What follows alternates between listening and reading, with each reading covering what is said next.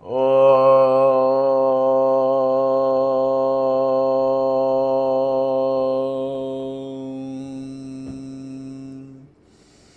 Jayanti Mangala Kali Bhadrakali Kapalini Durga Kshama Shiva Dhatri Swaha Swadha Namostute Kring Kalikaye Vidmahe Smashanavasinye Dhimahi Tanno Ghore Prachodayat Om Tanno Ghore Prachodayat Hring Katyayanaya Vidmahe Kanyakumari Dhimahi Tanno Durgi Prachodayat Om Tanno Durgi Prachodayat Om Namas Chandikaye Om Shanti Shanti Shanti Hari Om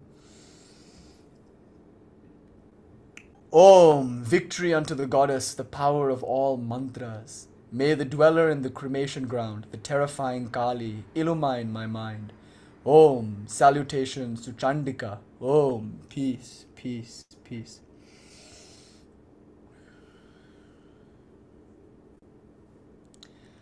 Oh, good evening, one and all. We have a very, very special class today. So, as you know, it's the third year anniversary of this studio, Yoga World Heart. And so they've been kind enough to make these classes publicly available and open to one and all. So, for the whole week, like all the classes are just free, anybody can come. And so I thought, to celebrate the fact that we've been doing this together for 3 years, and also to celebrate the fact that we've just experienced 9 nights of intense devotion to the Divine Mother, I thought we could do a special on the Chandi. So it's like a special Thursday night, Tantra Thursdays, but we won't look at the Vijnana Bhairava as we usually do. We've made quite a bit of headway into that text, and typically this is our time to like verse by verse comment upon that text, study that text, practice that text. And we've been doing it for about a year now, maybe a year and a half almost. We've been studying just the Vijnana Bhairava, and we're almost finished actually. But today I just want to step back a little bit from the Vijnana Bhairava and look at another tantric text which is so central to the tantric tradition as a whole. And so today's class will be just on that, the Chandi, the Devī Māhātmyam, or the Śaktas. Okay, it's very exciting. But first, before we get into any of that, Karuna Devi, congratulations on your marriage on no less than Durga Puja. How auspicious. So Karuna and Rishi just got married, just so you know. Thank you. I have a little story. So we did like a very small ceremony, um, and we like hiked up a mountain, and there was one point where I was thinking, it was like sunrise, and I was thinking like Jai Ma, I started thinking Jai Ma, like, and then all of a sudden Rishi starts singing Jai Ma, Jai Ma, and I was like, wait, are you singing Jai Ma right now? I was like, you just read my mind, and then we were singing Jai Ma, and it's a little out of character for Rishi, like that's not really like something he sings all the time. So it was like so beautiful. It was a very beautiful moment that I couldn't wait to share. I thought it was fitting. Like a true And child of the Divine Mother, whether he knows or not, the sentiment bubbled up from deep within and he couldn't help but say, Jai Ma! yeah, we were singing. I was like, who's praying right now for us? I feel like everyone's praying right now Right. to Durga and singing Jai Ma, and I just felt like joining in, even though I wasn't with anyone. It was beautiful. Yeah, I mean, at here at home, as we were doing the daily Durga pujas, obviously you two have been in our hearts and in our minds, and I'm sure everyone here at in the sangha have all been celebrating you and also have been thinking about you. So yes, that energy I hope was palpable, and it's nice because Karuna Devi has had a close relationship with Goddess Durga for some time, and it's just so nice that you should be married on the day that Goddess Durga is celebrated, having triumphed over all the lower forces. It's a wonderful thing.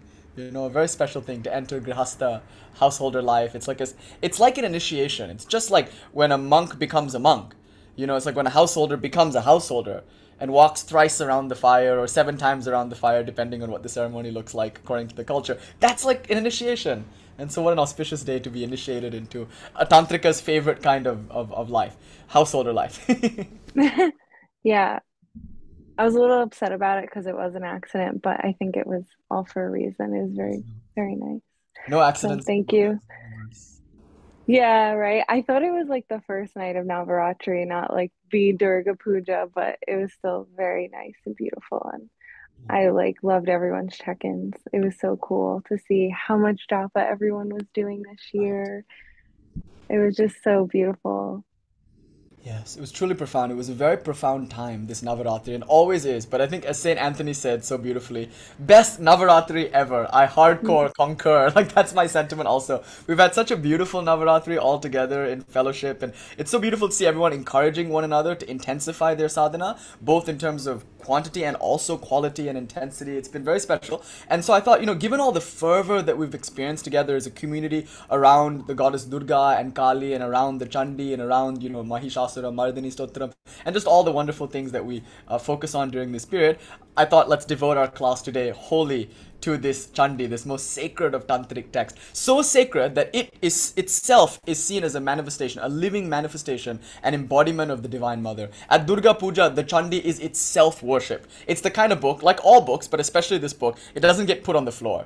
It gets wrapped in a very special cloth. It gets placed on the altar. It's offered flowers and incense and fire, and it's treated like the goddess herself. That's the level to which this book is revered. It's very, very sacred. It's 13 chapters and it features 700 verses. And the important thing about this book is that the verses aren't just verses. They're each and every one of them considered mantras, very potent mantras, because in each and every one of them, I mean in many of them, all throughout the text, are beej mantras, sacred seed syllables that have tremendous mystical value. Now, beej mantras don't necessarily have linguistic value, meaning they don't necessarily point to a particular thing in the world or to a particular experience. They don't really have a meaning in the typical sense that words have meaning.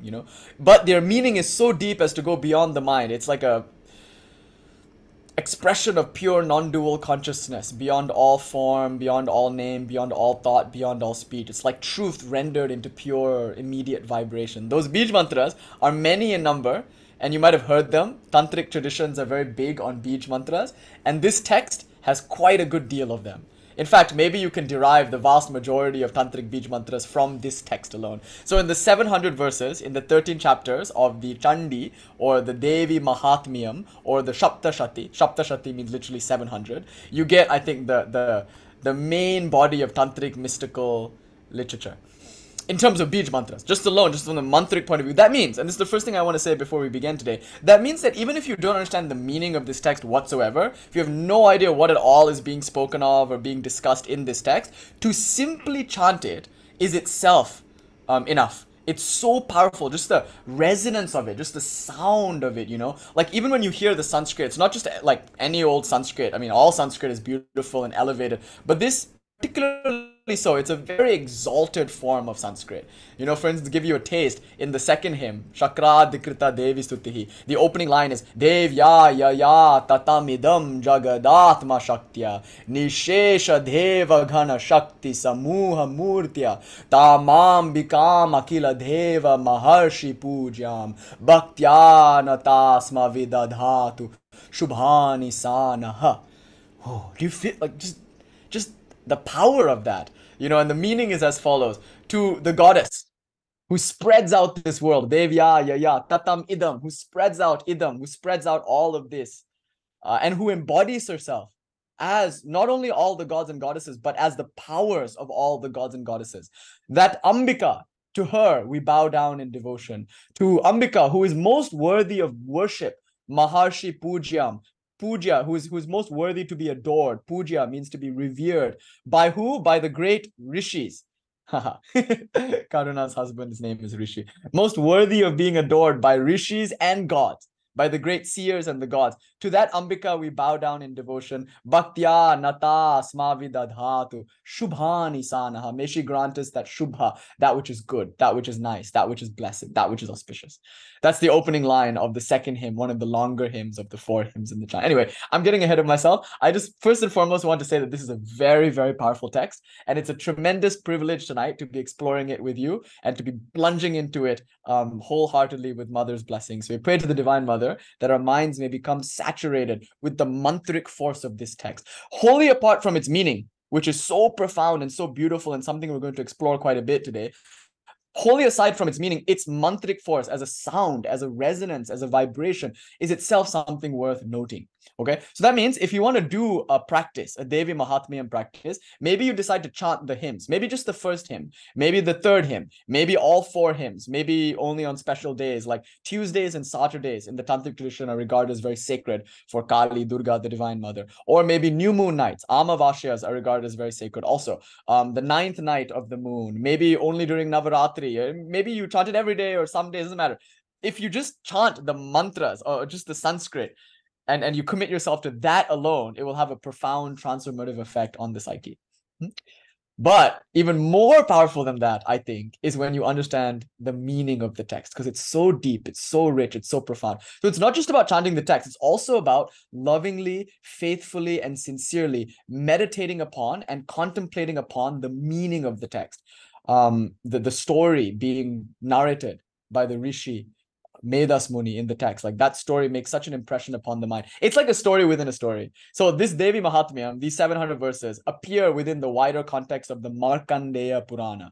So the Puranic literature, this is from a time in India, it's called the Puranic age, maybe between 600 BCE, maybe, I guess you could say like 1000 BCE to 600 BCE, anywhere between this time period would be, I think, classically called the Puranic age. However, I don't want to get into any dating, because dating is a very controversial issue when it comes to like scholarship around South Asian spiritual traditions, because in India you'll get like really, really old dates, whereas in the West you tend to get more conservative dates. So it's hard to really say when the Upanishads appeared and what have you. Maybe you could say, well, the Upanishads, the Vedas, they refer to this river, the river Saraswati, which we know for a fact through geological data dried up in the year, I think, 1500 BCE or maybe 1900 BC. Don't quote me on that. But we know that through geological data, it dried up at this certain time. So we know that the Upanishadic culture, the Vedic culture, must have at least been older than that, since for them, the river Saraswati was in full flow and like kind of the center of their civilization. And not only that, there's so much cultural continuity between the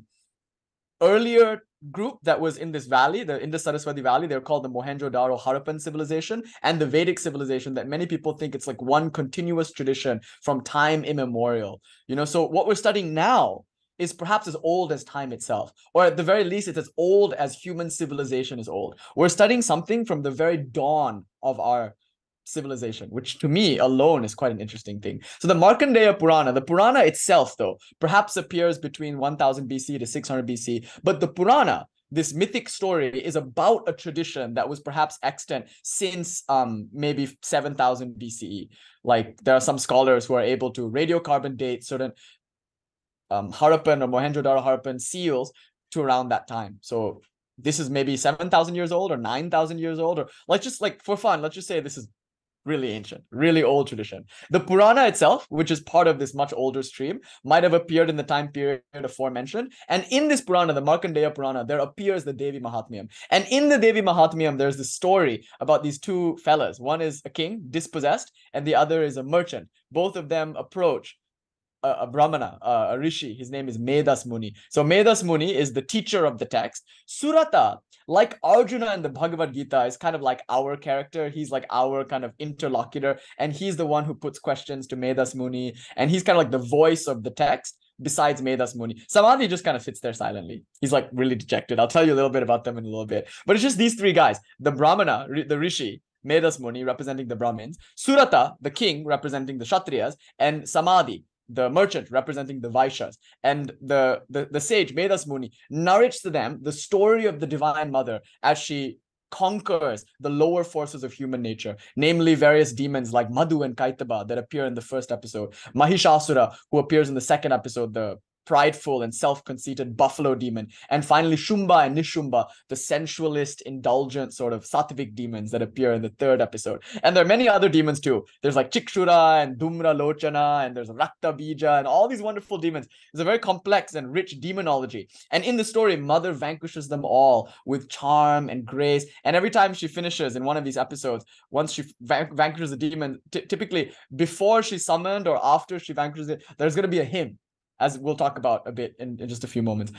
And so the text is full of storytelling, wonderful exposition in verse about the mother's conquest of demons. And also it features 4 hymns to the Divine Mother that are daily sung all over the world and chanted and recited by Śaktas.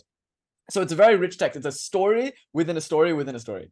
The story of the Divine Mother slaying demons is nested in the story of Medas Muni consoling these two dejected fellows, Surata and Samadhi, which itself is a story nested in the much broader context of the Markandeya Purana. So if any of you have read a text, a Puranic text, like the Bhagavata Purana, that very wonderful Vishnu Purana, or some of you might have read the Devī Bhagavatam, it's so beautiful. Like the text really just draws you in because it's stories within stories within stories within stories. You know, so you forget like whose story you're in, and then it's like you're pulled out. You're like, oh, I'm in the court of King Parokshit, and Shukadev is telling me about Narada, and Narada is telling it's like just it's so alluring, and it really draws you into a different kind of time, a different kind of space. It's itself a very, maybe dare I say, psychedelic thing to just like read a Purana. So this Chandi, this Devī Māhātmyam, as we're about to study, is a story within a story within a story, and it's one of the central texts of Shakti sadhana, that is devotion to the Divine Mother, or I could even go so far as to say tantric sadhana. It's one of the most important manuals of Tantra. So insofar as this is Tantra Thursdays, I thought, let's just do it. Let's pick it up and plunge right in. So here's how I foresee this class going. I'm going to make a few opening remarks, as I've already been doing, about the text. I'm going to show you a few resources about the text, and then we're going to plunge in the text itself. And we'll see how far into it we can get. I'll just kind of read through the English translation maybe, and every time I get to a hymn, I'm going to chant maybe, I don't know, maybe just the first and third. I think the second and fourth are a bit long, so I'll just maybe chant the first and third hymns in Sanskrit, so you can get a flavor or a taste of what the original sounds like, just in its mantric power. But even the English, is itself very, very powerful, just the way it describes what's going on, the psychodrama of it, like just to hear it in English, even that has a profound transformative effect. I was in the desert with Dayaprana Mataji, and we were just reciting this text cover to cover, but in English. And Dayaprana Mataji, to me, mother embodied, she said, like, just see how powerful the English alone is. Sanskrit aside, just knowing the story and hearing the story, and more importantly, hearing it all in one sitting. Raymond Ji is here now. He's sitting here. And that was your first time, right, on Tuesday, hearing the text? Yeah. I'm not making him say this. Like, I don't have I'm not holding up a card. It's like, how did you feel about the text? I'm shaking. You're shaking? Yeah, I was shaking.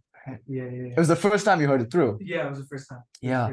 So we had a puja on Tuesday, the Vijaya puja, Dashami puja. And in that, and obviously, throughout Navaratri, the text is recited daily, but we had two big public pujas. One was Tritiya, the Tuesday before this one, and then the last one was Dashami. And Raymond was there for both of them, but this time you heard the text all the way through, from start to finish, and it's your first time, and you saw, right, like how the room changed. Yeah.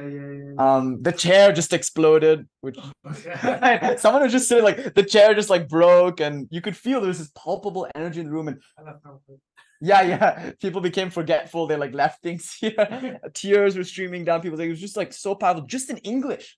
I mean, yes, we chanted the hymns in Sanskrit, and we were doing a puja, and there were some other things, but just the English of it. So that's what I want to do. I think the main bulk of today's time together will be just looking at the English and just reading through, and maybe we'll take some questions in the end. Now, one thing I want to say before we begin is I want to address some of the superstitions around this text. This is very important. So listen closely. This part is important because when it comes to Tantra, especially when it comes to the Divine Mother, especially in a form as Mother Kali, you'll hear a lot of superstitionalism. You can't do this. You can't recite this text. You need special initiation to recite this text. Or not anybody can approach Kali. She'll kill you. She's very dangerous, like all this kind of stuff. I won't stand for it. I think all of this is nonsense. And let me tell you why. In fact, I won't tell you why. I'm just going to read to you from Swami Vivekananda. Let the boss tell you why. So Swami Vivekananda, our Lord and General, whose directions and orders we stick to, I'm going to read a little bit from his Raja Yoga. And here he talks about this kind of superstition mongering. There's this tendency sometimes that we have in India and all over the world to make something overly esoteric, like overly secretive, and then to shroud it not only in mystery and secrecy, but in a veil of superstitionalism, like to create fear around it. Why? Perhaps because like a few people, a select few, wanted to keep it all for themselves, knowing that these things are powerful and that they confer power. Maybe they became jealous and possessive of that power, and to keep out the profane, You know, they created all these superstitions around who could practice it and who couldn't and what have you, and all the dangerous consequences that could come to you if you so deign to do what you were never supposed to do, like all this stuff that really degenerates human nature. So I want to just, before we begin reading the Chandi or talking about the Divine Mother, I just want to, in one fell swoop, shatter this degenerate superstitionalism that seems to gather like throngs of shadows at the doorway of the Divine Mother's temple. Let's not stand for it. Okay. I'm trying to find the, where is it? Okay. There's the Divine Mother maybe saying, hey, no, don't do that. Anyway, so here we go. Now I'm going to read to you from Raja Yoga. This appears in volume 1 of Swami Vivekananda's complete works. In my edition, it's page 131. This is the introductory statement. So it's like one of the first chapters of the very important text, Raja Yoga, which is actually the first book in our required reading in the syllabus. So this is from, hello, Joel, namaskaram, welcome. So this is from Raja Yoga. Let's see what Swami Vivekananda has to say. The end and aim of all science is to find the unity, the one out of which the manifold is being manufactured, that one existing as many. Raja Yoga proposes to start from the internal world, to study internal nature, and through that control the whole, both internal and external. It is a very old attempt. India has been its special stronghold, but it was also attempted by other nations. In Western countries, it was regarded as mysticism, and people who wanted to practice it were either burned or killed as witches and sorcerers. In India, for various reasons, it fell into the hands of persons who destroyed 90% of the knowledge. He's speaking about Patanjali Yoga Sutra, but of course, he's also speaking about the much vaster Raja Yoga tradition. So it fell into the hands of persons who destroyed 90% of the knowledge and tried to make a great secret of the remainder. In modern times, many so-called teachers have arisen in the West worse than those of India because the latter knew something, while these modern exponents know nothing. Now, this next part is very important. Anything that is secret and mysterious in these systems of yoga should be at once rejected. The words of the boss himself. Anything that is secret or mysterious in these systems of yoga should be at once rejected. See, he's talking about a very rational, grounded, and scientific approach to spiritual life.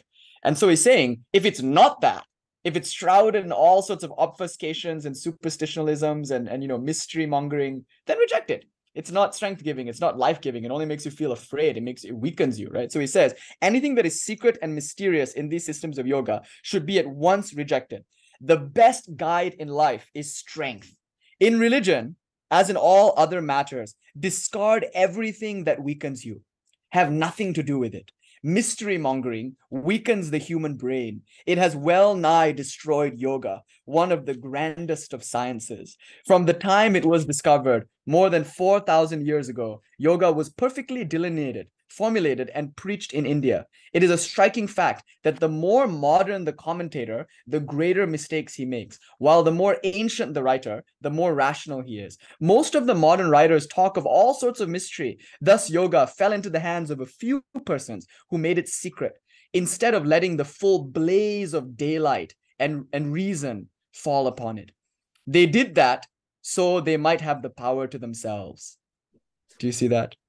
Yoga fell into the hands of a few persons who made it a secret instead of letting the full blaze of daylight and reason fall upon it. They did that so that they might have the power to themselves. In the first place, there is no mystery in what I teach. What little I know, I will tell you. So far as I can reason it out, I will do so. But as to what I do not know, I will simply tell you what the book says. It is wrong to believe blindly. You must exercise your own reason and judgment. You must practice and see whether these things happen or not. Just as you would take up any science, exactly in the same manner, you should take up this science for study. There is neither mystery nor danger in it. Do you hear this? Swamiji is saying, of course, he's talking about Raja Yoga, Patanjali Yoga, but that too also gets a lot of like bad rep for being dangerous. Oh, Kundalini, people talk about it as if it's something you should not attempt. It's very dangerous. He says, no, there is no mystery nor danger in it. So far as it is true, it ought to be preached in the public streets in broad daylight. Any attempt to mystify these things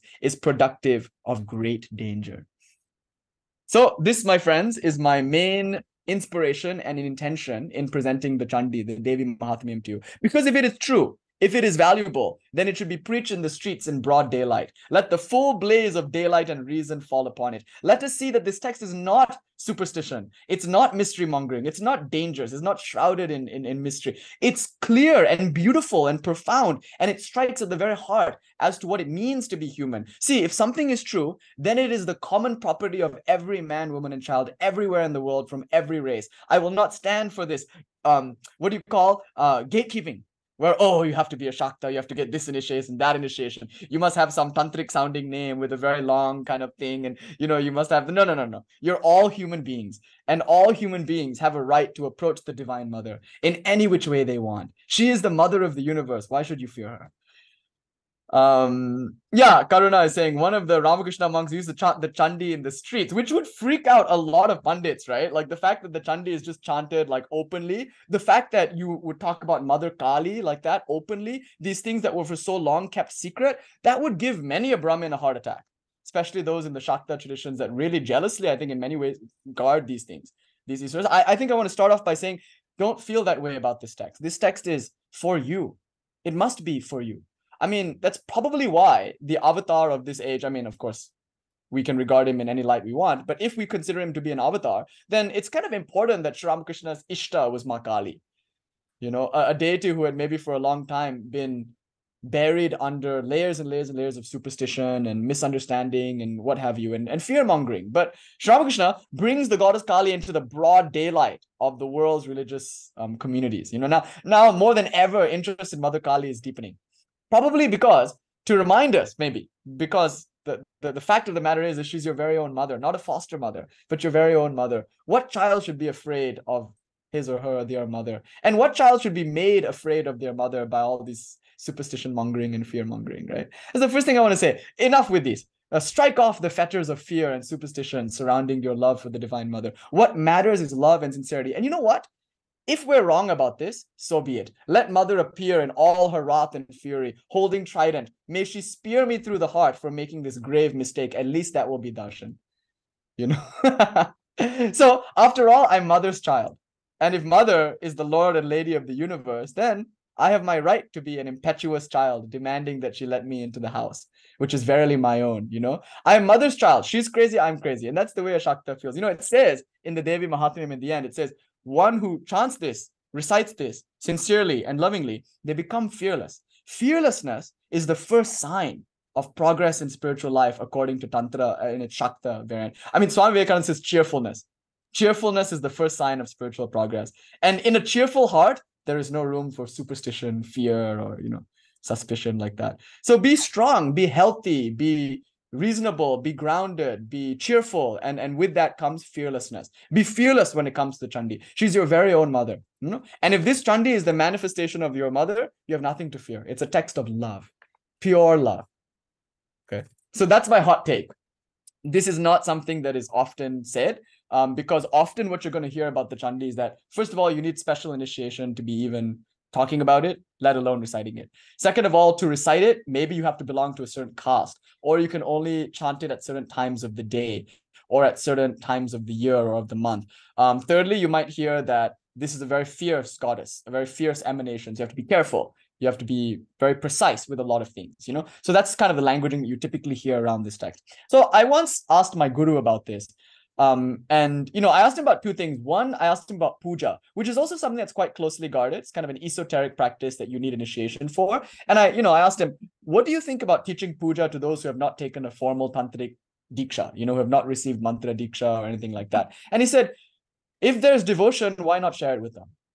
Teach them. Why not? Share puja, because what's there is like this genuine desire to approach God. And insofar as puja is the ritual and symbolic language of doing that, then why shouldn't everybody have access to it? That's one thing he told me. The second thing he told me regarding the Chandi, I was like, do you need special initiation to chant the Chandi? He's like, no, not at all. If it's done with devotion, like, devotion is the main thing. Your devotion is your diksha, so to speak, when it comes to the Chandi. So anybody can chant the Chandi. Anybody can recite it as if their heart is stirred by it, if they feel some inner calling to approach it and to chant it and be absorbed in it, why not? No special diksha is required. Okay. However, this fearlessness that I've just now been speaking about is not a foolhardiness. So at the same time, fearlessness is not flippancy. It's not irreverence. Fearlessness, coming from a place of devotion and love, will always bring with it a sense of respect and reverence. So, like I sometimes talk about the New Age communities, like neo-pagan communities, who are maybe a little bit irreverent when it comes to Mother Kali, insofar as they consider her just like a force that you use for certain ends. So it's not ma, as Swami Bhajanananda Saraswati once joked. It's me. So I'm quote unquote working with Kali. Why are you working with Kali? Because I don't know. I want to hex my ex-boyfriend or something. Hex my ex. Or I want this or I want that. So that maybe that's something else. That's like when you're approaching with a certain level of irreverence. And we actually find that in the text. There's a character, Chumbha, who wants to possess the Divine Mother for himself. He wants to marry her. And so you'll see what happens to him.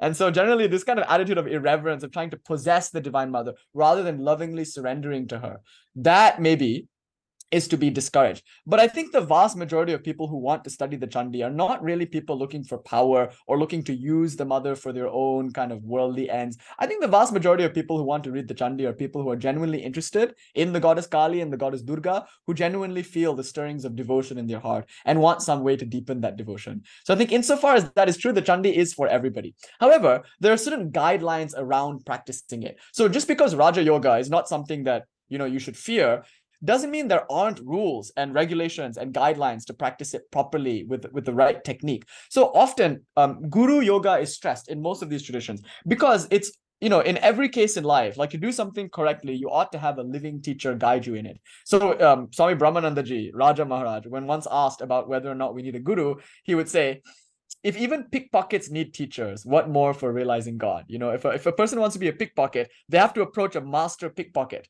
and then learn the art and science of picking pockets. If that's true for thieves, how much so for stealing the ultimate loot, God realization? You have to approach someone who has it, or who at least has some level of understanding about the way to get it. And so that person will be your teacher. So towards the end of the preface to Raja Yoga, Swami Vivekananda, I'll read it to you maybe, it's kind of valuable. He stresses the role of a teacher, the importance of a teacher. So this is in the preface. And so he says here, effort has been made, this is on page 121, to avoid technicalities as far as possible and to keep the free and easy style of conversation. In the first part, some simple and specific directions are given for the student who wants to practice, but all such are especially and earnestly reminded that, with a few exceptions, yoga can only be safely learned by direct contact with a teacher. If these conversations succeed in awakening a desire for further information on the subject, the teacher will not be wanting. So it's referring to that law that when the student is ready, the teacher will appear. So notice, it seems to be a tension. On one hand, we're saying, don't be afraid. It's perfectly safe. There's nothing dangerous about it, nothing mysterious about it. And on the other hand, we're saying, well, to practice it safely, to practice it properly, you're going to have to approach a teacher. Can we have both? I think we can. I think we can approach something cheerfully with love and fearlessness, and at the same time have enough reverence and respect for it to recognize that there are some things that I need to know before I practice it, some techniques. So while my guru said anybody can chant the Chandi, he did suggest this: to take a bath first, to sit down at your altar and light some incense first, to create a sacred space, and then in a spirit of reverence and respect, take up the Chandi. Now Dayaprana Mataji, we were in the car together and I chanted the first hymn of the Chandi, and just when I finished it, she immediately chanted a hymn to Divine Mother, Sharada Devi. She chanted to, she said, she chanted. And she said, you see, these things are not to be thrown about lightly. This text is very manthrically charged, very potent. It can sometimes provoke or trigger people's psychological complexes. Like Raymondji was talking about yesterday, how you were shaking. There's an energy to it, right? So we need to contain that energy somehow. We have to ground that energy. So lighting some incense, taking a bath, sitting in freshly laundered garments, sitting at your altar, facing north or east, having a murti or a picture of your guru, or practicing in the safety and security of your sangha with people that you trust. Like all of these, I think, are necessary steps. And, it can be as simple as just taking the name of your guru or taking the name of God before chanting it. So Dayaprana Mataji, in that car ride, she really taught me how important it is to ground any recitation. Even if you just, in the car chant the first hymn, maybe you should create some parameters around making sure that's the safest experience for everybody. So at the same time, don't be afraid of it, right? But at the same time, respect it and revere it and practice with it as if it's a living manifestation of the Divine Mother. That's the first thing I want to say. Okay, now the second thing I want to say is that in the Chandi, there's a story being told, and the motif of gore is very present. It's quite a fierce and for some people quite disturbing story. So Dayaprana Mataji in the desert, she said to a group of people, if this is your first time reading it, be forewarned, it's not for the faint of heart. There's scenes of mother like splitting elephants in half and tearing demons limb from limb. It's a pretty rated R text. It's very fierce. The mother in the text, so sanguine, so gentle, so beautiful, so radiant. Yet, as Swami Prabhavanandaji would say, she's no nimby-pamby mother. She slaughters these demons and makes rivers of blood flow in the battlefield. It's quite a fierce scene. There's a lot of gore in the text, a lot of kind of lurid and vivid depictions of death and destruction and what have you. So that being the case, the recitation of the text itself can do two things. One, it can really purify you in a deep way, because like just encountering all that destructive force can sweep aside or tear asunder all that is like not harmonious in you. But also sometimes it can provoke those things. It's like when you talk about demons and you think about demons, like sometimes they come out of the shadows. They were always there, right? Like they're always lurking in the background of the subconscious, and they're kind of influencing us from behind the scenes, if you will. These psychological complexities or these harmful, non-harmonious forces that we might personify as demons, they're always there. But sometimes when we chant the Chandi, they might come out a bit. Now, this isn't to scare you. This is just to state a psychological fact. What's being called demons here really just refers to forces like lust, anger, greed, fear, deceit. All of these things that are very innate to the human condition. Like they're there in the mind. So if you chant the Chandi, sometimes these things can come out. That people can sometimes get a reaction from these things. So they come out and then they're destroyed. That's the point. So there's a lot of ferocity and power in the text, but that power is required to deal with a very powerful foe, the complexities of the subconscious mind. So when you read it through, you can think of it as a kind of cleansing, a kind of purification, much like a Greek tragedy might purify you. It might help you work through elements and facets of the human experience you don't normally think about, don't really have a safe space to like interact with. The role of Greek tragedy, for instance. So I like to think of this text with all of its gore and its savagery, kind of like in the context of Greek tragedy and the way that itself is quite purifying. Okay, so with that in mind, given that there's so much like gore, so Karuna is saying maybe that's why it's said to recite in the morning. Or some people say it should be recited in daylight. And I myself say broad daylight. I was speaking metaphorically. I chant it at night a lot, right? Because oftentimes Kali Puja is done at night. Traditionally, Kali Puja is a nighttime thing. So I chant it at night a lot. So far, nothing has happened by Mother's grace. But I think, I also love chanting this text like all the time. So even when I'm in the bus, like just today, I was in the bus listening to the Kilakam Stotram. Like I love that stuff, Argala Stotra. It's so wonderful just to have it going. It's such a big part of my practice, this Chandi. So, it's like Chaitanya Deva says, no times are set, no rites are needed. So vast is thy mercy. Like that. So even though we do say things like make sure you take a bath, wear freshly laundered clothes, sit at your altar, like these are just general recommendations. They're there to create reverence and respect. As long as that's there, I think you're quite safe. But you should note that there is very like confrontational and vivid imagery. So you should note that. And so insofar as that's true, we should make 3 points before we begin. The first is that a beginner way of understanding this text, let me give you 3 levels of understanding, 3 ways to understand the text. A beginner's understanding of the text is that this is like a literal cosmological drama. Not something that's happening in the distant past, but something that is eternally and continuously occurring in the living present. So it's a psychodrama, and it's really happening. Like there's really the Divine Mother, and she's really killing real demons. And Durga Puja especially is the celebration and the glorification of Mother's victory over those demons, literally. Okay, there's a literalist reading of this text, and I think that's quite valid. I think a literalist reading is not wrong. It's valid. I think in some sense that is happening. There is this divine drama being played out continuously, like really, actually. But maybe a slightly deeper, subtler reading, a more intermediate understanding is as follows. It's a metaphor, right? So the text, as gory and as lurid, as vivid as it is, it's a metaphor. And the question is, what's it a metaphor for? Well, it's a metaphor perhaps for spiritual life. I mean, take for instance the demon Rakta Bija. It's quite a suggestive metaphor. You see, Rakta Bija, as you might see in a few moments, Whenever you slash him, Durga, she slashes Rakta Bija. What happens is drops of his blood, when they fall to the floor, they spawn new demons. So Rakta Bija has that siddhi where he's able to like replicate himself ad infinitum. Does that sound familiar? When you resist something, it persists. Or like when you're sitting there to meditate and you're trying to suppress your thoughts. Yoga's chitta vritti nirodha. When you're trying to focus on your ishta, on your mantra, and you're sweeping aside thoughts, the more you fight the thoughts, the more of them there seem to be. The more you shout at someone, the more anger you throw out into the world, the more there seems to be. Like the basic psychological fact, both internally and externally, is that what you resist persists. So Ma Durga is unable to kill this demon because all aggression is only like proliferating the problem. So instead, what does she do? She projects from her third eye, the third eye of wisdom, a different approach. The goddess Kali, emaciated and horrifying. I mean, the depiction of Kali in this book is like, whoa, this is an old and ancient winter goddess, But anyway, she appears.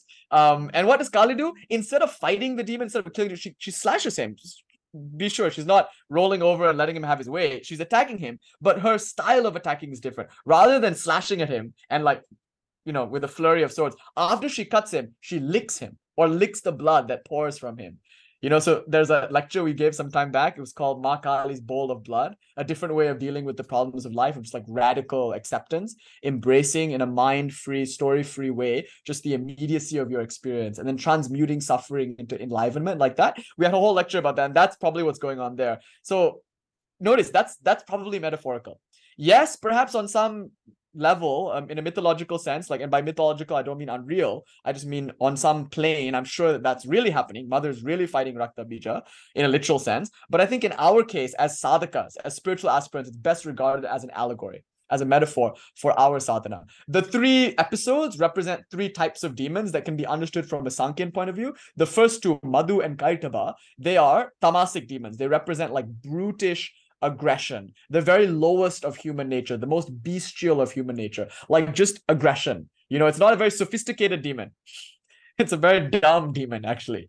And so mother has to deal with them first. You can think of these as tamasic demons. These are the demons of tamas, sloth, sluggardly inertia, like that, those demons. And the thing about Madhu and Kaitaba, they exist prior to the creation of the universe. So they're there preventing creation from even beginning in the first place. So that's, I think, the epitome of tamas, inertia. They're like blocking any creative effort whatsoever. And Vishnu is sleeping on one of the very tamasic activities, sleeping in this episode. So anyway, Madhu and Kaitaba, from a Sankhyan point of view, represent tamas, the force of inertia. Then Mahishasura, he represents rajas. He's the energy of like conceit and pride and aggression, but not the simple-minded, like brutish, animalistic aggression of Madhu and Kaitaba. His aggression is far more refined. He's a buffalo demon, meaning he still has that animalistic, bestial nature, but he's also a shapeshifter. So he's able to change shapes. He can become a lion, he can become a buffalo. At the very end, he emerges a man. So it's like how our pride, how our anger, how our self-conceit, how that too is a shapeshifter. Let's say I used to be, I never was, but let's say I was like this Wall Street billionaire guy, right? And I was proud about that and haughty about that. Then I decided to give up that life and become a meditator. But then I became prideful and haughty about how many hours I'm sitting every day, or like how high up I am in the ranks of my, I don't know, meditation group or something like that. Notice the same pride is there in a new form. So that's kind of how it is with our anger and our pride and our greed and our, all of these lower forces. When we fight them, we find that they hide in a new guise, in a new form, and therefore they're ever elusive. They're very difficult to deal with directly because the moment you try to make any headway against them, they dive deep. They vanish below the understanding of the conscious mind, and then they emerge later in some new form. So Mahishasura, he's perhaps the central demon of the text. And of course, Durga Puja, the main episode that's celebrated is Durga's slaying of the demon Mahisha. But notice, in order to slay him, you know what she has to do? It is very important. They're having this big fight, right? And it's kind of a back and forth. It's like table tennis. Like Mahisha is giving the volleys back. He's not so easily vanquished, So what does mother have to do? Like Amrita Devi just did, mother has to take a swig of a very special drink. It's a wine. See, in her Mahalakshmi form, mother drinks a wine. It's a potion. What is it? It's like this like red liquid, what is she drinking? It's pure rajas. So in order to defeat Mahishasura, who is like all this like bestial energy, the rajas incarnate, mother drinks pure rajas, and she herself becomes incredibly rajasic. Her eyes start to roll about, and she starts to become very like, intoxicated with this rajas, and then she destroys the demon Mahisha. So we had a lecture about Ma Kali's lion and how, the lion of Dharma, like we need rajas. I don't like this kind of like, soft, limpid kind of spirituality. As you know, that's not our style. Our style is that Swami Vivekananda level, like get up and do something, arise, awake, stop not till the goal is reached. Don't tarry, don't become like complacent, like keep the mind fixed on the highest. And be dogged about that. You must be strong, because if you don't insist upon your ideals, then the world will drag you back into that whirlpool of Vishalakshi, as Master says, back into the addictions and patterns, and you'll just be sucked into all the sorrow and grief of it. So you have to be strong. You have to say, no, that place is not for me. That kind of company is not for me. That kind of media is not for me. I'm a yogi. I'm a spiritual practitioner. I will meditate more every single day. I will meditate with more intensity, with more consistency. You must never let up. Never let up on this. Yeah, right. Saint Anthony said, arise and kick some ass, Sannyasin bold. If you read that poem, thine only is the hand that holds the rope that drags thee on. So cease lament, Sannyasin bold. Let go thy hold. Say Om Tat Sat Om. Like when you read that, like what a clarion call. Om Tat Sat Om. Say Om Tat Sat Om. The powerful thing. So this rajas, this is what is symbolized by mother drinking this potion. She takes the Swami Vivekananda juice, if you will. I mean, rather Swami Vivekananda is drinking the mother juice here, this pure Shakti, and it gives him the strength to really do spiritual life. So Sri Ramakrishna, he would talk about the bulls. He would say, some bulls, if you pull their tail, they won't do anything. He says they have no substance. It's like soggy rice, like wet rice. He says some spiritual practitioners are like that. Sri Ramakrishna dismisses them. He says they're like no substance. But some bulls, if you so much as touch their tail, they go and they like frisk about. He says that's the kind of aspirant that will make progress. That's like Swamiji, Naren. He's like that. He's strong. So you have to be strong. So that idea, mother drinking the potion and through her properly channelized rajas, she vanquishes the demon Mahishasura. Then the next episode is Shumba and Nishumbha. And there are a lot of other demons here, like there's Dumra Lochana and all that, and they all represent certain things. We can, of course, go deep into all of these details. We won't. I'm just giving you a broad, overarching idea. But in this episode, these demons are perhaps the trixiest of them all. See, Madhu and Kaitaba, straightforward demons, brute, aggressive, tamasic. Mahishasura, slightly subtler, right? Slightly subtler, way more cleverer, because he's a shapeshifter and all that. But still, relatively speaking, he's kind of a straightforward bad guy. Shumba and Nishumba, I like to joke, don't really seem like bad guys. They actually just seem like refined, like LA socialites. They're just hedonist. These guys, their problem is that they're very indulgent. It's all about luxury and sensuality, and they have this like refined aesthetic appreciation of art. They're sattvic demons, the demons of sattva. And even that, to many people who've studied Sankhya, that sounds like a paradox. The demons of sattva? Like, how could there be anything bad about sattva? Spiritual life is about cultivating sattva, right? No, spiritual life is about going beyond them all, in some sense. So even the sattvic demons have to be overcome, and Mother does. In her wonderful and inimicable way, she overcomes them in the third and final episode. So all throughout the Chandi, it's detailing this episodic battle between the mother and these various forces that represent lower nature. So the intermediate understanding, the beginner understanding is a literalist understanding. The intermediate understanding is it's a metaphor. It's a metaphor for spiritual life. It's a metaphor for life, both internal and external, if even such a division could be made. But you know what the more advanced reading is? Now let me give you the advanced reading. So intermediate reading was good triumphs over evil. Spiritual practitioners will eventually overcome their lower nature through this wonderful battle, by propitiating the Divine Mother. Okay. The slightly subtler, more non-dual reading is the Divine Mother is the one reality that exists. And as such, she transcends both categories, good and bad. So she doesn't kill demons. She doesn't destroy them. Rather, she converts them. She tames them. She redirects them. So Usha Harding at the Kali Mandir, she sent out an email for Navaratri. And in that email, she said, look, in the Mahishasura episode, what gets killed is the demon, the buffalo. What comes out is a devotee.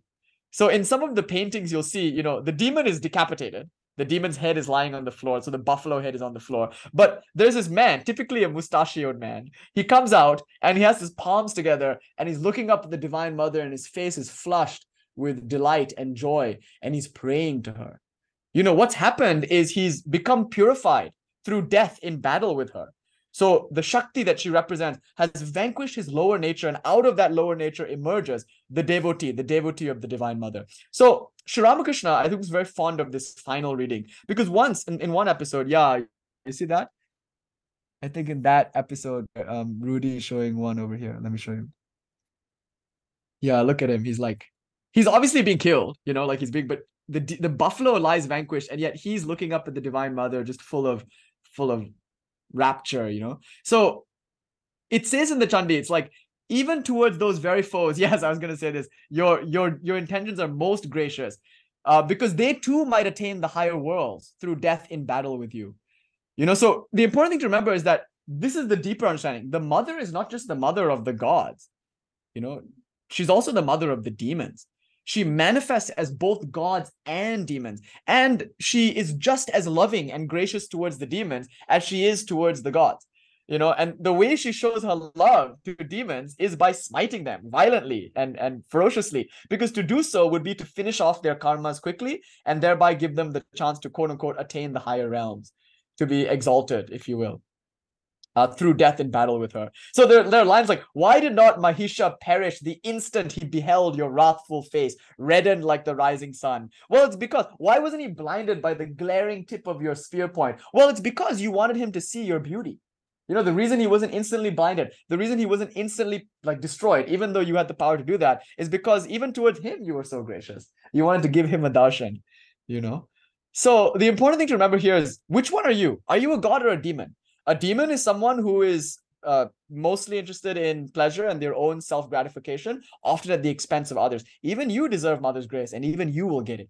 But you will get it often through the violence of having to finish with your karmas, which is wonderful, actually, that she does that for you. And if you are a god, then your treatment will be different. So Sri Ramakrishna say the mother cat treats the mouse differently than she treats her own kitten. So the only question is, are you a kitten or are you a mouse? And if you're a kitten, it means you're totally self-surrendered. You give yourself to the mother's will, you let her play the way that she wants, and you're happy to be her playmate and her worker in this world, and you want nothing for yourself. So the selflessness is the definition of God nature, and selfishness is the definition of demon nature, but mother loves them both. Mother transcends both categories. So in the third hymn, it's very clearly stated. No, in the first hymn even, it's clearly stated, Devī Māhātmyam. She is Mahamoha cha bhavati. She is the great delusion. By her power, people are deluded.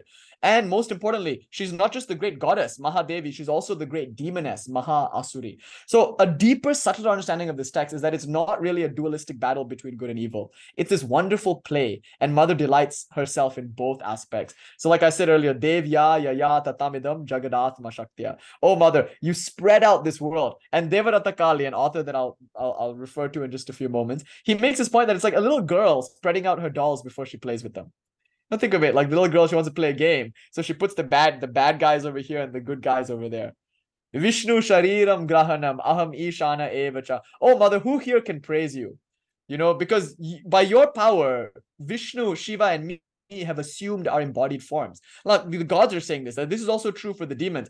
By her power, they have assumed their embodied forms, and by her power, they are the way that they are. So it's all for Mother's delight and Mother's play. Now, if you want to go deeper here, you can say, what is the Divine Mother? From a devotional point of view, she's the ultimate goddess. From a non-dual point of view, she represents the Shakti in every spiritual aspirant. Just that the power and energy of being alive, your body, your breath, the mind and its ability to remember or forget, the intellect, its ability to understand, all of that is the Divine Mother. She's Shakti. Once Divyananda Prana Mataji at lunch, I asked her about Shakti sadhana. Like, what is Shakti sadhana? Does Shri Ramakrishna mean, puja, like ritualistic worship? And she looks at me and she goes, all sadhana is Shakti sadhana. It's like, whoa, that was quite the transmission. And I realized that she was right. Like, whether you're a Zen Buddhist, you're doing Shakti sadhana because you're working with breath, you're working with the body, you're working with a wall, maybe, all of that is Shakti. Your wall is Shakti, your teacher is Shakti, your Zendo is Shakti, your breath is Shakti, your body is Shakti. So whether or not you're formally worshipping Shakti, I'm sorry, you're worshipping Shakti. Because by definition, Shakti is everything that is manifest, everything that is immanent, So the deeper understanding here, the non-dual understanding is there is only one reality. It's Shakti. And that Shakti can either be Ghora Shakti or Aghora Shakti. Ghora Shakti as in violent and immanent and binding, which is also a very powerful thing, or it can be Aghora Shakti, meaning freeing and liberating. Insofar as spiritual life is about freedom, we of course prefer Aghora Shakti, but it's the same Shakti. So how do you understand this in terms of lust, greed, and anger? Think of Turiyanandaji, who when he was young, Hari Maharaj, approached Ramakrishna and asked, how do I overcome lust? In response to this, Ramakrishna said, my boy, why would you want to overcome lust? Increase your lust, redirect it towards God, give it a Godward turn. What on earth does it mean by this? Ramakrishna said, don't overcome anger. Be angry at those who stand in your way to realize God. Don't, if you desire intercourse, then desire intercourse with Brahman. If you want to be greedy, then be greedy for God experience. If you want to be prideful, be proud to be a child of God. How Swami Vivekananda, how he says, do you know who I am? Do you know who we are? He says, we are the servants of Sri Ramakrishna. If I wanted, I could crush up the stars in my teeth. I could unhinge the three worlds and cast it into the void. That pride, that strength, that self-assurance that comes through humility and surrender. So Sri Ramakrishna, when talking about lust and greed and anger and pride, he didn't seem to be against these things as if they were bad or demonic and therefore needed to be subjugated or repressed or even combated against.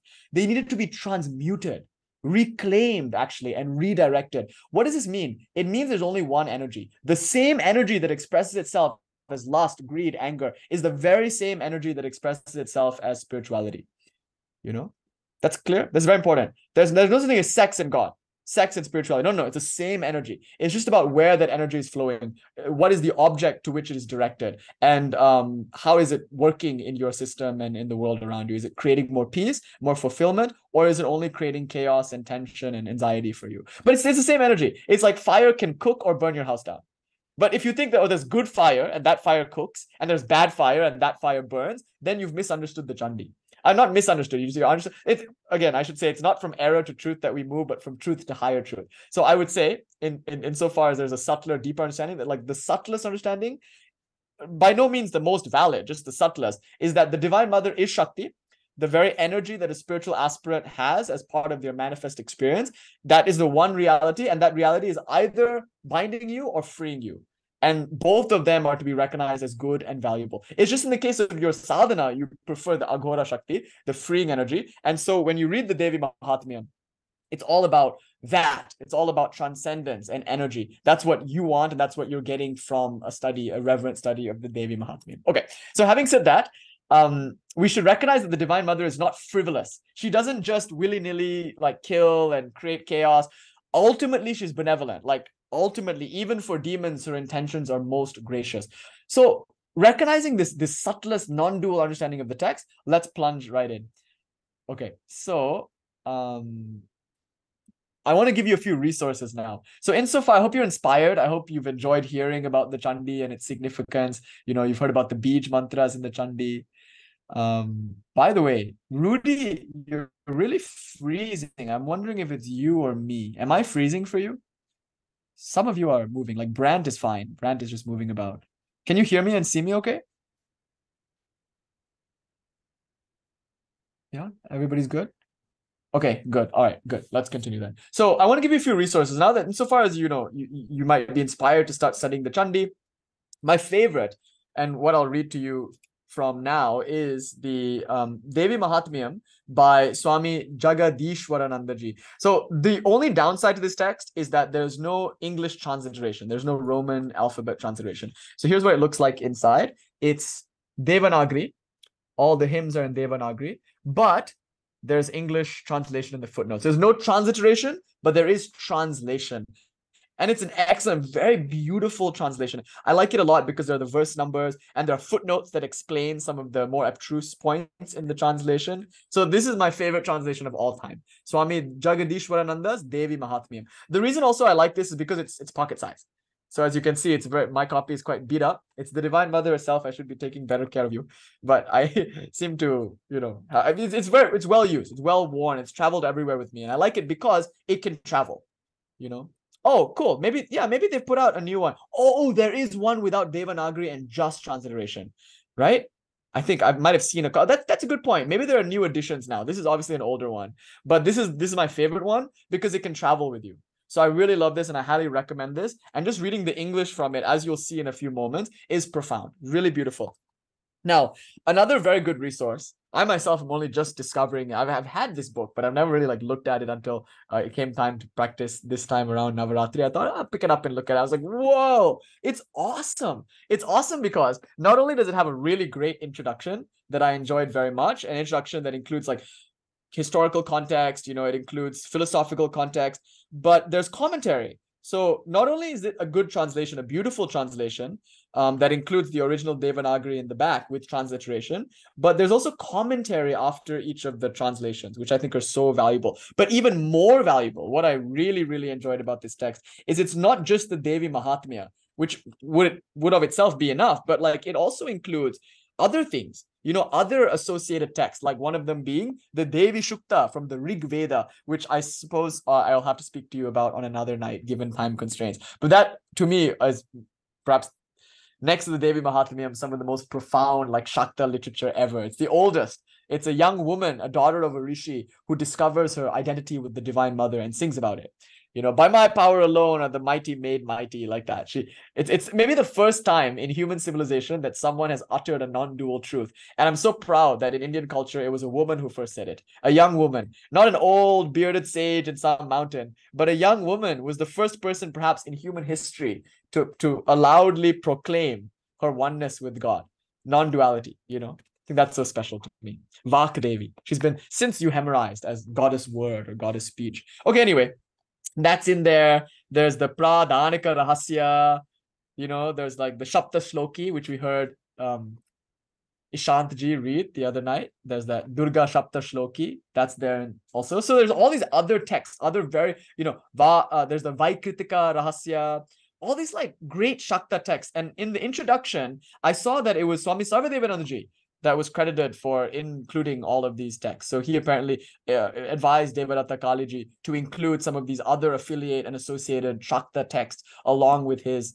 critical edition of the Devī Māhātmyam. So I really like this. It's an academic book, yet it's by a devotee. So it's dripping with bhava. It's not a dry academic read, yet for the intellect, there's many juicy things. So this is perhaps a very good resource to be acquainted with. There's another resource that I also am just now myself discovering. I've actually never read it before until this year. I've known of it, but I've never read it before. And this is The Veiling Brilliance. So this, I picked it up and it's so beautiful what he's done. So this is Devadatta Kali's second book. And it's a rather free translation, but really it's a novelization, if you will. It's a prose, entirely in prose. And it's the story of the Devī Māhātmyam told in prose in like a novelistic style. So what Devadatta Kali does is he takes his liberties. He really does. He fleshes out characters. He adds so many scenes that are not there in the Devī Māhātmyam. And I think that was valuable because in so doing, he's brought the text to life in a sense. Like he's really given these characters depth and dimension by describing them in this very modern novelistic style, which I think is so cool. So this is a very, very good resource to pick up. And I think it might be the first thing that you read, before you pick up In Praise of the Goddess, which is a slightly heavier read. And before you even take up the Devī Māhātmyam proper, you might like to just get a taste of the text through The Veiling Brilliance. So that's enough. So I just want to show you these three books. Now, I also want to give you a great Spotify resource or an Apple Music resource or whatever your streaming music platform might be. There's a great artist. She's kind of like the voice of Indian temples, if you will. Her name is Anuradha Paudawal. I'm sure many of you have heard of her. She, is a devotee par excellence. She doesn't do any ritualistic stuff. She just has a Kali that she regards as her very own daughter, and she just loves that Kali with all her heart and soul. I know this because she's often visited the Kali Mandir, and Swami Bhajanandaji and Usha Devi tell me about her bhakti, her devotion, and how it's not at all ritualistic and all just sincere, pure bhakti. And she's a great singer. She used to be like a movie star type, very famous for like making secular films and all that. But then, through the grace of the Divine Mother, she became Mother Songbird, if you will. And she just sings to Ma, and all of her songs are just, again, dripping with that bhava, the ecstasy of true devotion. So you'll find a lot of great hymns from the Chandi rendered into the most beautiful music by this artist, Anuradha Paudawal. And I particularly love her Argala Stotram and her Kilakam Stotram and all of that. So you might check that out on Spotify or Apple Music or what have you. So that's a good resource for listening to the Chandi chanted in Sanskrit. And you might also chant along. There's some stuff by the Bombay Sisters, which is kind of a cool and flashy name. And they also do some cool recitations of the Chandi. I think there's even a kind of EDM version of the Mahishasura Mardini Stotram by a group called Shanti people. I just recently discovered it's like it goes hard. It's like an EDM kind of thing, like a psychedelic trance sort of house music style. So there are all these versions out there, which is I think kind of cool. And so if you want to listen to the Chandi, if you want to make it a part of your lived experience, then you're going to Rebecca's like, can I have the trance EDM version, please? No, I couldn't find one for the Chandi. Maybe you should make one. But I did find one from this group called Shanti people, Mahishasura Mardini Sutram, which by the way is another text that we talk about a lot over the course of Navaratri. Many say that the Mahishasura Mardini Sutram, if you chant it, it's equivalent to chanting the Chandi. That's how powerful the Mahisha Mardini Stotram is. It's written perhaps by Shankara. Perhaps it was written by, Ravana. Nobody really knows. It could be ancient or it could be fairly modern. But the Mahishasura Mardini Stotram, it's about mother killing the demon Mahisha. Mahisha Mardini, meaning the slayer of the demon Mahisha. Or, as you now know, the tamer and converter of the demon Mahisha. So that stotra, there is a kind of not dubstep, more like house version of it by this group, Shanti people. So you'll find lots of versions of that. It's super cool. Not many people have done the Chandi though, because as I said earlier, it's kind of, it's a more niche text and known only, I think, in the community of Śaktas. But Anuradha Paudwal, I think Paudwal makes beautiful renditions of these hymns in the Chandi and so authentic. And so I think it really brings the text to life to listen to it.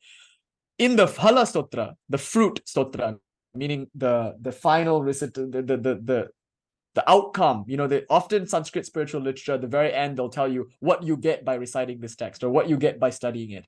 And in this text, it says, you get all these things. You get fearlessness, protection from robbers, protection from enemies. Your enemies will be vanquished. Like you'll be happy. You'll have progeny. Your family will rejoice. Like all these great stuff, right? All this Krishna Vastu, if you will, great stuff.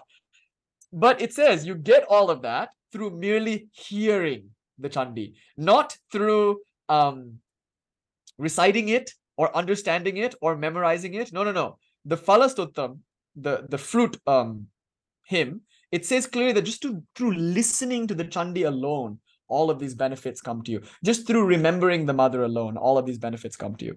And that's quite profound. So I thought I would give you some audio that you might like, so that you can acquaint yourself with the Chandi. Anyway, this has been nothing more than an introductory class. All I wanted to do was give you an outline, like sketch a little bit about the Chandi. I wanted to inspire you. Above all, I wanted to read you from Swamiji's own words what it means to be a Śakta. Fearless, absolutely fearless. Boldly go in the direction of your love, like go to Ma. She's your very own mother, not a foster mother. That was the main purpose of the class. Then I just wanted to put this text in front of you. I just wanted to float it by you because we just celebrated Navaratri. And I really sincerely hope that this will be a part of your daily practice. So having given you a few resources, let me just say one more thing before I close the meeting and maybe take a few questions and then I'll do a reading. Certainly I'll do a reading, but it won't be in this recording. I'll just do the recording. I'll close the recording and then we'll do a reading together. Maybe just a little bit. I don't know if we can cover the whole. I kind of intend to do the whole thing. Now I'm looking at the time and I'm like, that was too ambitious. Maybe that's a separate class. Maybe that's next week. But anyway, for this class, I just wanted to introduce the text to you, give you a broad overarching idea as to what the text is, its context and its importance. But now let me say a few final things. Now that you have all the resources to start your journey into the Chandi, I want to say one final thing is like, how do you incorporate it into your daily life, into your sadhana? Like, how does it become a viable spiritual practice for you? Okay, well, in most cases, you might have a mantra. Your guru might have given you a mantra, and you might be chanting that mantra, reciting it daily, japa. So you're doing japa. Now, that's your main practice, it seems like. So you're doing a kind of Raja Yoga practice where you keep the mind fixed on a particular deity, which your guru gave you, and you're reciting the mantra associated to that deity, which your guru also gave you. So that's your main practice. But around that practice, there are things like daily ritual worship. So you might be offering flowers, incense, fire, food to your Ishta Devata and maybe other deities too.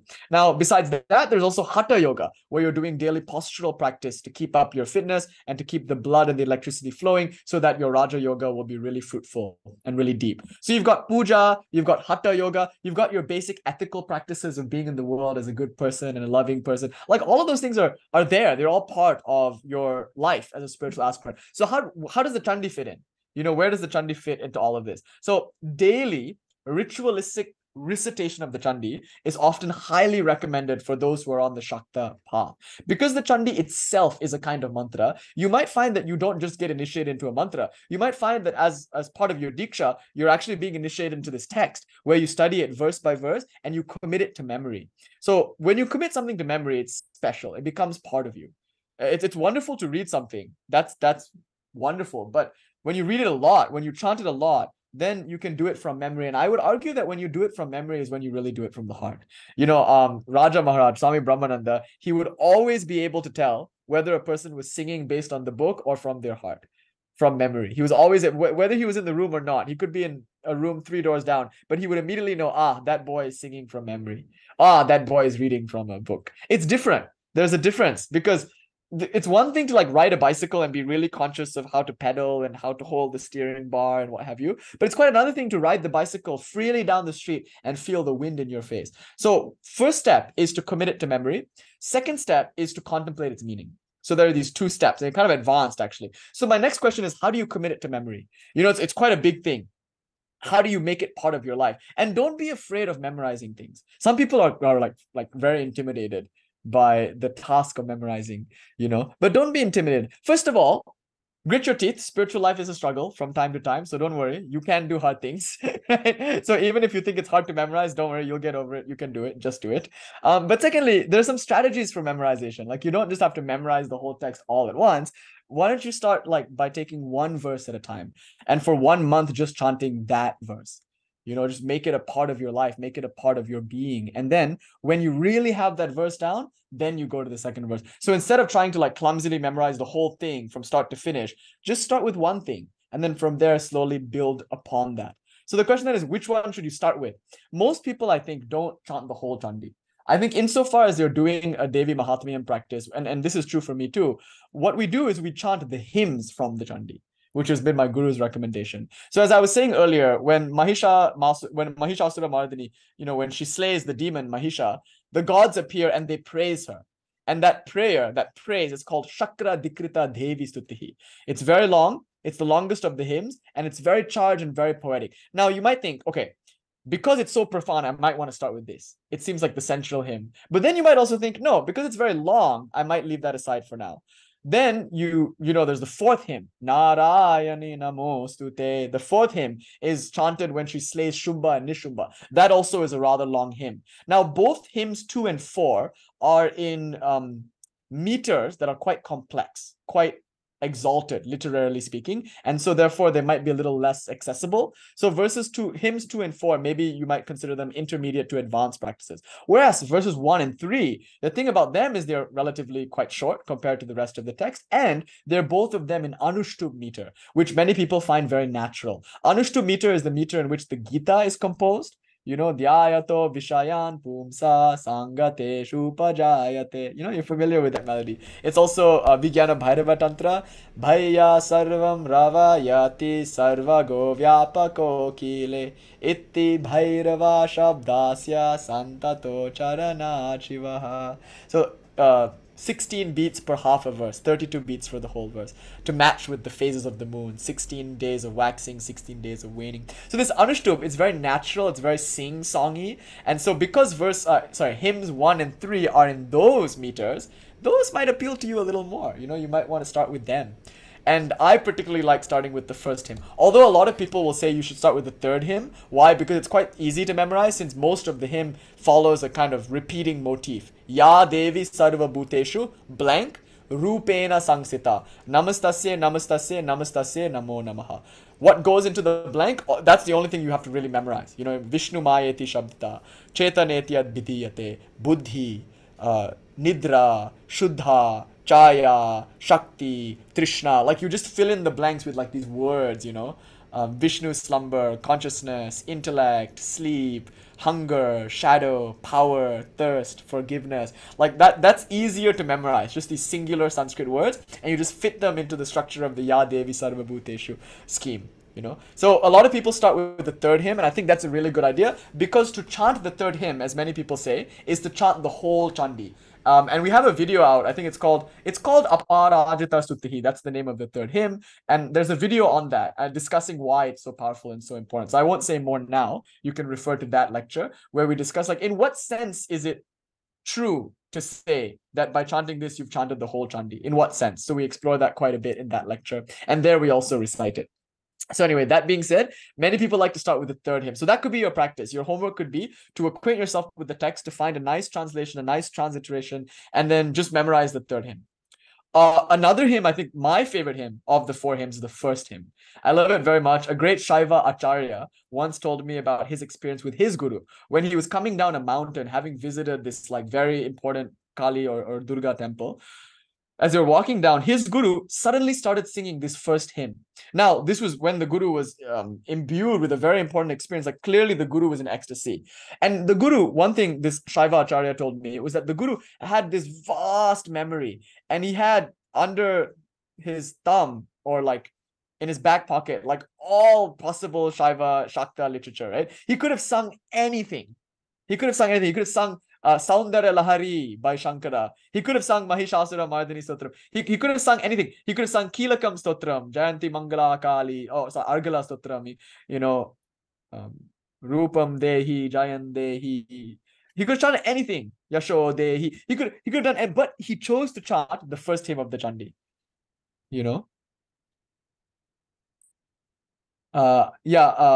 Amrita Devi saying, I remember you quoted a line from it after Hatha Yoga one time, and I was like, wait, what was that? It's powerful, right? It's like, in my opinion, this first hymn is I mean, it's not in my opinion, it's what I heard from the Shaiva Acharya, who was relating to me a story from his guru. The fact that his guru chose the first hymn, Brahma Stuti, to chant when he was in the heights of his ecstasy with the Divine Mother tells you something. It told me something. So I was inspired by that, and I just made that first hymn like the center of my being, and every day I chanted. If not more than once a day, at least once a day. It's like so central to my practice because it's a hymn of invocation.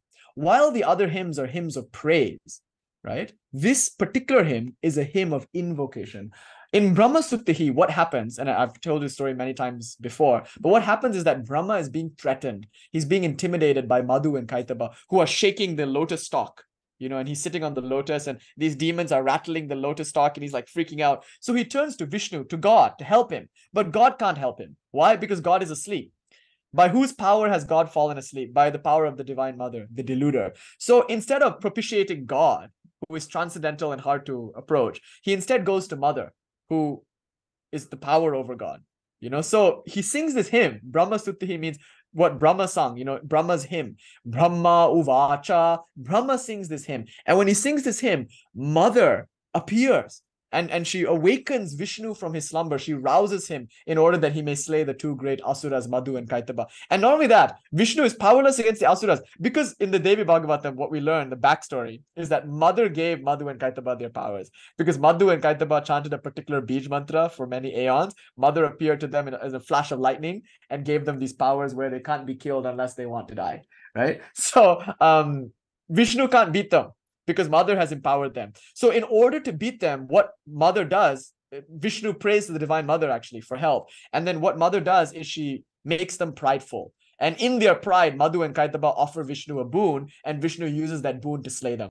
So it's a very important point that like this first hymn, Brahma Suttihi, is Mother being invoked to arouse that inner divinity within us.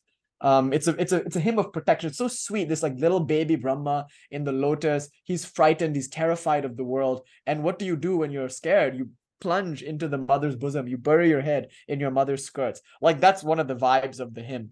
And the hymn itself describes what Mother is in the most exalted and refined of spiritual, philosophical language. So that's why I like it. So you might start with that. You might start with the first hymn. In my own practice, it's the first and third hymn that I make central. Both of them you can easily memorize. So one more thing I want to say about memory, right? So we gave one technique, which is take one verse at a time. Another technique, and this is the one that was more true for me with regards to the first hymn, you can just chant it every day and read it. And one day you won't need to read it anymore. So that's my preferred method. Instead of taking it one verse at a time and trying to memorize one verse at a time, which I do for hymns 2 and 4, With hymn number 1, it was more a case of like just reciting it from a book every day. And after like a year, maybe even less, like 6 months of doing so, one day I was meditating on a beach and I like wanted to chant it. I just felt moved to say something like that. And I was like, wait a minute, it's here. Like I don't have to take the book anymore. Like it's here. Like it's in my heart, in my mind. And it just flowed through nicely and smoothly and beautifully. So sometimes these texts appear like grace, like a gift. You just read it every day, and one day you realize you don't need the training wheels anymore. It's there. It's now a part of your being. So I would also recommend this. Just read the Chandi in Sanskrit, in a transliteration every single day, and you'll find that one day you'll just have it down by memory. Okay, so a strategy for working with the Chandi is start with the hymns. There are 4 hymns. Acquaint yourself with them first. Then, after you have the 4 hymns, then you might learn Argala Stotram or Kilakam Stotram. Those are like opening hymns. So you learn those parts. Then you might start tackling it chapter by chapter. You might, 13 chapters, you can start memorizing chapter 1. And then after, I don't know, 2 or 3 months, you can try memorizing chapter 2. And then after, 13 or so periods like this, you'll have the whole book down. And one day you'll be able to chant it through cover to cover. It might take about 3 hours to do the whole sadhana. It depends on how quickly you're chanting it, but you might be able to chant it in Sanskrit cover to cover, which I think in and of itself is a profound and revelatory exercise. Okay, so that's how we do Devī Māhātmyam sadhana, just reciting it every single day. But even better than that, what the Devī Māhātmyam itself says is just to hear it. Never mind memorizing, never mind reciting, just hear it. Just hear it every day. That alone is enough. But honestly, I just want to say this before we close. There are a lot of people who do this. Like Sri Ramakrishna, he joked about this. He said, how much japa people are doing every day? They're doing so much japa. And he would joke, he said, there are some people who, they'll recite the whole Gita before they have even 1 grain of rice in the morning, but they're not making any spiritual progress. And why not? I just said the text is powerful in of its own right. I think that it really is. But what Sri Ramakrishna and Swami Vivekananda and this lineage seem to be suggesting is that it's not enough, maybe, for most of us to just mechanically recite something. Patanjali says, tad japam tad artha bhavanam. Japa is not just mechanical recitation. Even that is good, and you should do it. But it's about also contemplating and meditating upon the meaning of what you're chanting. So I think even deeper than merely hearing, which is, of course, in of itself so powerful, and even deeper, I would go so far as to say, even deeper than memorizing and reciting is understanding. So if you never memorize it, if you never recite it, if you could just understand it, that alone is enough. So hear it in English. And every day, just think about what it means. Like, what does it mean for mother to slay these demons? What do these demons represent? What does mother represent in me? What is it to be a devotee of the Divine Mother? Am I a demon or a god? And what makes a demon demon and a god god? Like, these are questions that come up. Why is the text arranged in this way? Why first Madhu and Kaitaba? Like, maybe these are your questions going into the text. And as you contemplate these, that to me is a very high sadhana. And of course, we can't end without saying the highest sadhana of all, even higher than understanding, even higher than memorizing and reciting, even higher than hearing, is simply surrendering. All this repetition of mantra, all this recitation of Chandi, all this contemplation upon the meaning, all of that is there to do only one thing, to create in you sincerity and earnestness for God. Once that genuine love for the Divine Mother is awakened, it will do the rest. So the only real sadhana, Sri Ramakrishna stresses in his teaching, is vyakulata, sincerity, earnestness. That's all that's needed. The only thing we're here to do is create that earnestness, that sincerity. Like a deranged person, like a restless person looking for his mother or her mother or their beloved sister long lost, like that. Once that approaches, we approach that. Once that emerges in us, then our sadhana is bearing fruit. When we can cry tears for God, weeping for God, when our hair stands on end at a single repetition of the mother's name, when a thrill passes through our being, like the electric joy of just one repetition of the mantra, then we'll know we're making progress. So as always, having said everything we've said, we can make it very simple by saying it's only about that surrender and simplicity. So the takeaway is, if we can just let Mother have her way with us, we would then only, and only then, be able to call ourselves Śaktas. Here is, in closing, the first hymn of the Chandi. Brahma Uvacha. Brahma said, Om Namaschandikaye. Tvam swaha tvam swadha tvam hi vashatkara swaratmika sudha tvam akshare nitye tridha matratmika stita arnamatra stita nitya yanucharya visheshataha tvam eva satvam savitri tvam neva janani para. Tvaya dharyate vishvam, tvaya srijyate jagat, tvaya palyate devi, tvam matsyante cha sarvada. Vishishto shishti rupa tvam, stiti rupa cha palane, tatha sangriti rupante jagatosya jaganmaye. Mahavidya Mahamaya Mahamedha Mahasmitihi Mahamoha cha bhavati Mahadevi Mahasuri. Prakritistvam cha sarvasya gunatraya vibhavini Kalaratrir Maharatrir Moharatrir Shadaruna.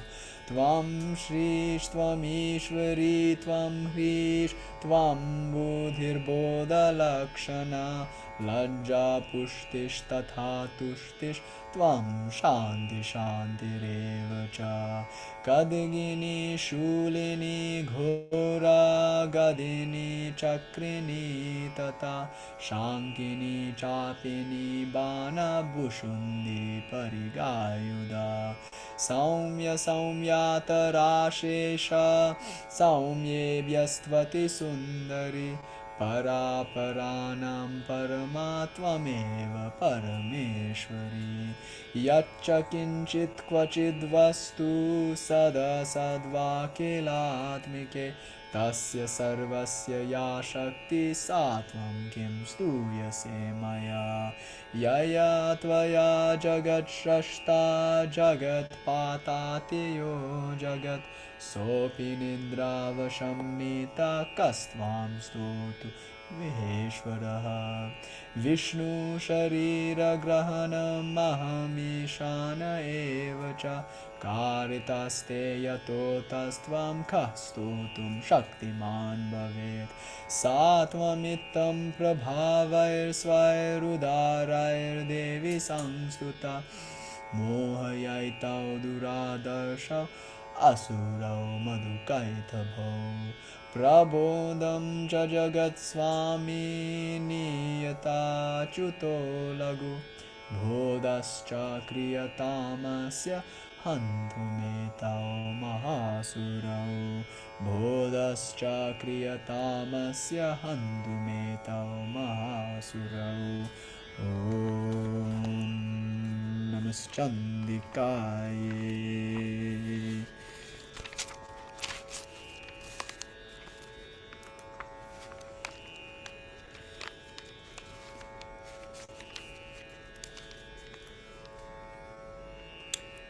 Brahma said, "You are Swaha and Swadha. You are verily the Vashatkara and embodiment of Svara. You are the nectar, O eternal and imperishable one. You are the embodiment of the threefold Matra, Om. You are half a Matra, though eternal. You are verily that which cannot be uttered specifically. You are Savitri, the supreme mother of the Devas. By you is this universe born. By you this world is created. By you it is protected, O Devi, and you always consume it at the end. O you who are always of the form of the whole world. At the time of creation, you are the form of the creative force. At the time of sustentation, you are the form of the protective power. And at the time of the dissolution of the world, you are of the form of the destructive power. You are the supreme knowledge, as well as the great nescience, the great intellect, and contemplation. Also, you are the great delusion, the great Devi, as also the great Asuri. You are the primordial cause of everything, bringing into force the three gunas, qualities. You are the dark night of periodic dissolution, sleep. You are the great night of final dissolution, pralaya, and the terrifying night of delusion.